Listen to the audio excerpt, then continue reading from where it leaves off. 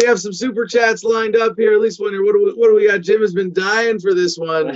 Had to finish my point about Trump and the military there. Got to separate him from that support. Got to get the warriors actually acting like warriors instead of soldiers.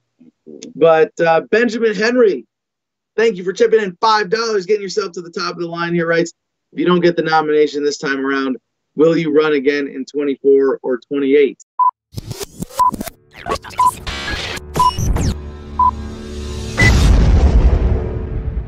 Absolutely.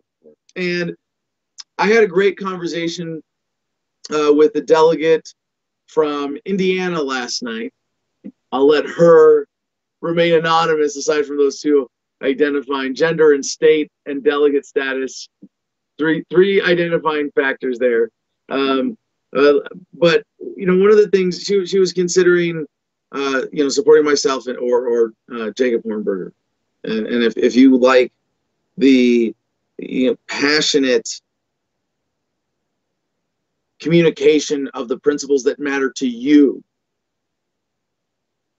you couldn't go wrong with Jacob or myself. I think we are uniquely strong as candidates in that category. But one of the differentiating factors is, well, one is the identity politics, and this is not because I care. Should you vote for me because I'm a Marine? Hell no. You vote for me because I'm right, because this policy is the ethical one. But if you want to nominate me as the representative of the Libertarian Party, then being a Marine is very helpful. Well, in the same sense, being half Jewish is helpful, and unfortunately, those demographics do not work in Mr. Hornberger's favor as just another 70-year-old white dude. Like, and that would be like if America looks at it's Trump, Biden, Hornberger, 3 70-year-old white dudes. You got. But here's the other thing, and what I think she was most convinced by was that supporting me represents a long-term investment in the movement. I'm 38 years old. I've built my life around this cause. I'm not going anywhere. And I've made the absolute commitment in this campaign that I will keep running on this platform as long as the support continues to build until the federal government ceases to exist one way or another. Whether I get the nomination or not, this is until we, and this is whether we win or not, no matter how many votes we get, the line in the sand for me is, as long as support is politically building for a peaceful solution, the federal government is still there as a problem, I will be the voice of that solution. So 24, 28, yes, absolutely. And, you know, one of the things that we've been doing this whole time in building organization around this campaign and building the coalition groups, building all the mechanisms to make this a long-term campaign. Getting Adam versus the Man as you know, the centerpiece of my messaging up to speed now. I'm so grateful to have CJ on board. To have so many of you supporting us on Patreon, patreon.com/Adam versus the Man. I know CJ's got the link for you there somewhere. And to Benjamin Henry, thank you very much for that super chat.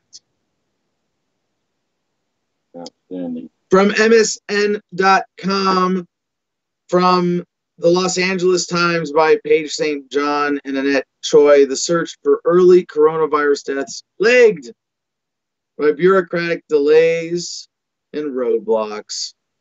It was early February when signs of something alarming turned up in the heart of Silicon Valley.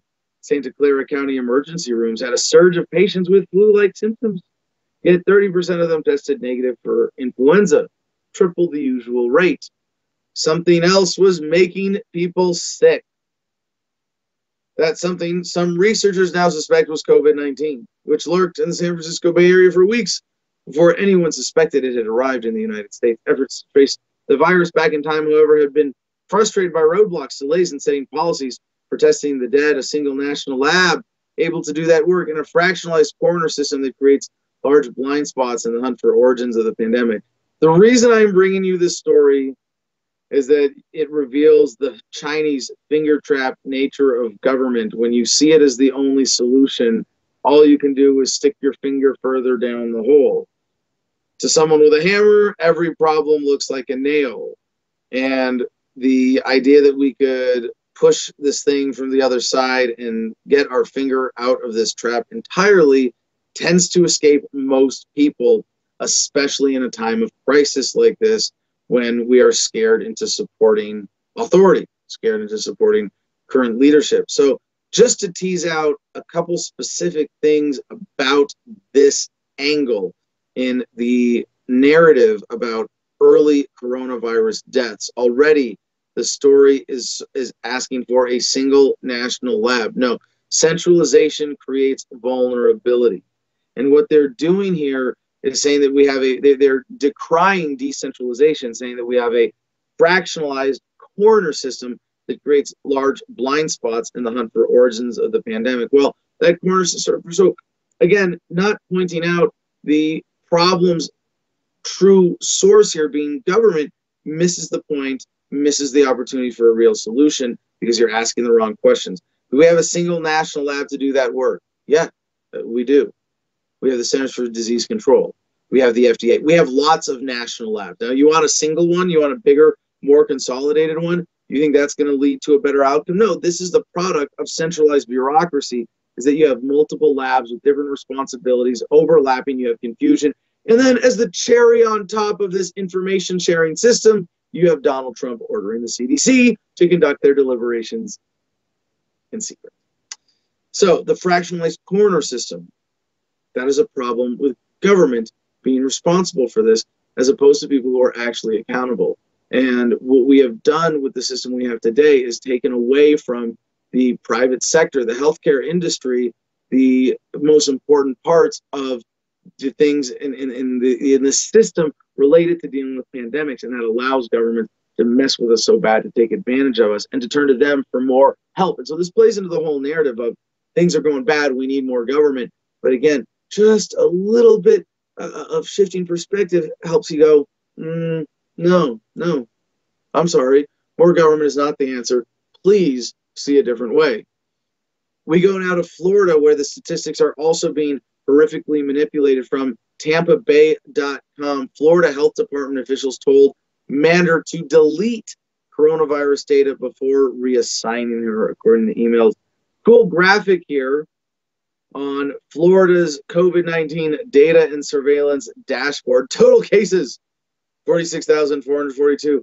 And again, I'm sorry to use a humorous tone even to laugh at this, but total cases, cumulative data for Florida residents. You know, what does that mean? That includes people who might have walked into a doctor's office with a cough, and the doctor sent them home and said, "Well, you probably got the Rona. I'm gonna add you to my list." Positive, so total cases, positive residents. I don't know why there's a different number for that. Hospitalizations, 8,304, deaths, 2,000. New cases. But all these statistics are, anyway, to the story. One day before top Florida Department of Health data manager was taken off her role maintaining the state's COVID-19 dashboard, officials had directed her to remove data from public view that showed Floridians reported symptoms of the disease before cases were officially announced, according to internal emails obtained by the Tampa Bay Times. According to the emails, department staff gave the order shortly after reporters requested the same data from the agency on May 5th. The data manager, Rebecca Jones, complied with the order, but not before she told her supervisors it was the wrong call. By the next morning, control over the data was given to other employees, according to an email Jones posted Friday on a public listserv. Jones, the department's Geographic Information Systems Manager, wrote that she was no longer the point person for questions about the department's Florida COVID-19 data and surveillance dashboard. She implied her removal was an act of retribution. The dashboard, which gives daily updates on the numbers of deaths, cases, and tests for the coronavirus in every county in the state, is relied upon by officials, journalists, academics, and residents who want as much information as possible about the deadly pandemic. Even that, the insertion of they can't just say the pandemic, it's the deadly pandemic. By itself, not a problem. Not problematic at all. The pandemic is certainly deadly, no question. But when you put deadly in front of pandemic and you don't put deadly in front of government, I think there's a little bias being exposed here. I don't do this rhetorically, but I could just as well every time I mention government, or we could put a filter on your browser so that every time the word government comes up in any article that you read, it says the deadly government, the deadly Donald Trump, like there's so deadly sugar, the deadly car accidents, deadly driving, deadly planes, no, it's a deadly pandemic. Be afraid of. Okay. Besides the visible dashboard, the department releases the same data with only slightly more information in daily reports, as well as in another format that allows for easier data analysis. So, you could go either way with this, right? Apparently, they were showing people, they wanted to ask about the event date field of data, which showed when people first reported coronavirus symptoms or positive test results. Some people had listed dates as early as January 1, indicating people reported symptomatic or tested positive much earlier than when cases were confirmed in March. It is unclear when the state learned about those cases or when the people were tested.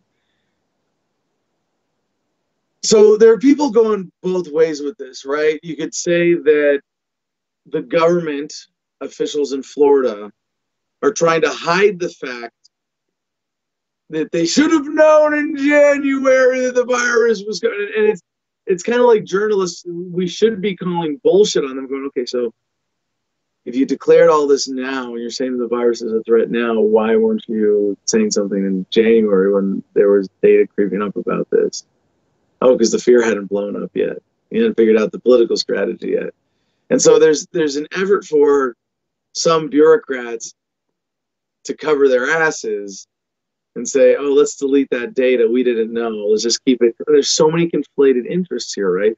And you might say, well, this data manager here is just trying to do the right thing and keep, get all the data out and gets fired for not removing it. I mean, there's so much back and forth in the details of this. I really don't care to parse this out. But there are some lessons and some takeaways here. And even my frustration in trying to understand this story, I'm looking at this like, well, who's covering up what? Are these people who are trying to get a realistic view of what's going on with Corona, or people who are trying to blow up the fear, or people trying to, bury stuff that incriminates them, or what's the motivation here? And it's like trying to pick apart among, fighting mafia dons, which is the most honorable. And you're like, screw them all. Screw them all. Screw this whole system. Why are we turning to government to manage this data? Like, why are we trusting them with this? And this just goes to show that when you turn to government for data, they're going to use it to manipulate you. They're going to take advantage of you. So regardless of what the story here is in Florida, you can't trust government to manage data. And this is why, and I hate to go back to Jim Gregg, he's on my mind as the big statist in the race here, my friend Jim, who says, well, what should government do in the coronavirus crisis? Well, they should manage the information and make sure that everybody has good information.